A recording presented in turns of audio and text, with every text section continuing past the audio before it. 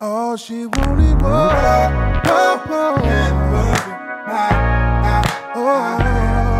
Aloha! In this tutorial, we're going to take a look at the Neptune Pitch Adjuster and Voice Synth.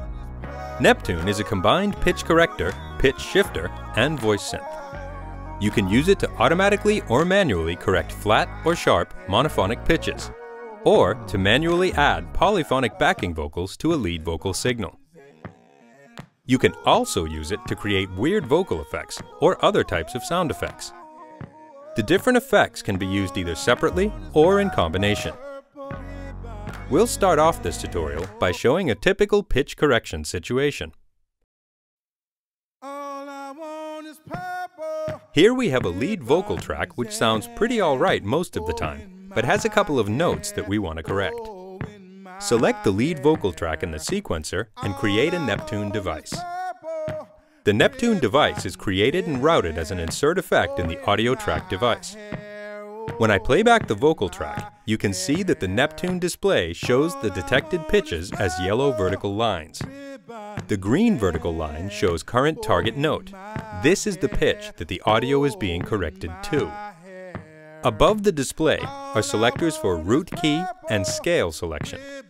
Here, you can select root key and one of 6 preset scales. If you want to use your own custom scale, you just click on the virtual keyboard to select or deselect notes. For this example, we'll stick with a preset scale. Here, we can adjust the catch zone. The catch zone determines to what target notes the input pitches should be corrected. The red horizontal lines in the display show the catch zone range. Where there are no catch zones present, the input notes will be let through unaffected. Here you set the correction speed, from slow to fast. Almost cheerful.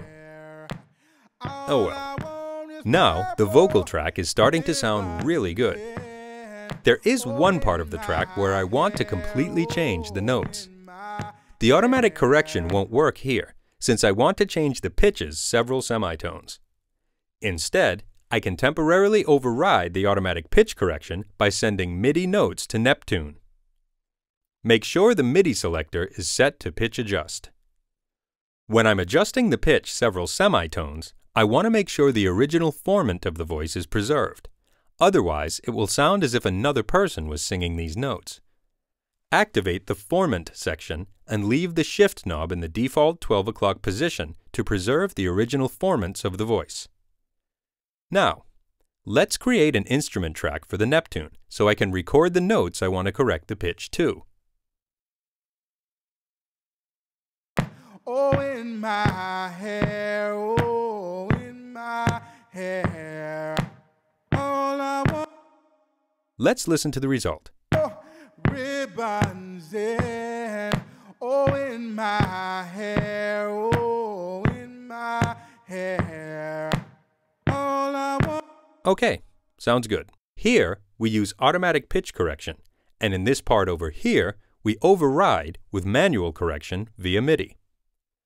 Now, let's check out how we can use the voice synth to generate additional harmonies out of a lead vocal track. We'll use the same audio track for this example as well. Click the MIDI button to select Voice Synth. Let's play back the lead vocal track and play some chords on the MIDI keyboard. Ribbons in, oh, in my hair, oh, in my hair. All I want is I can also use pitch bend and mod wheel to bend notes and to add vibrato to the harmonies. This works for pitch correction as well. All I want is purple ribbons in, oh, in my hair, oh, in my hair. All I want is purple.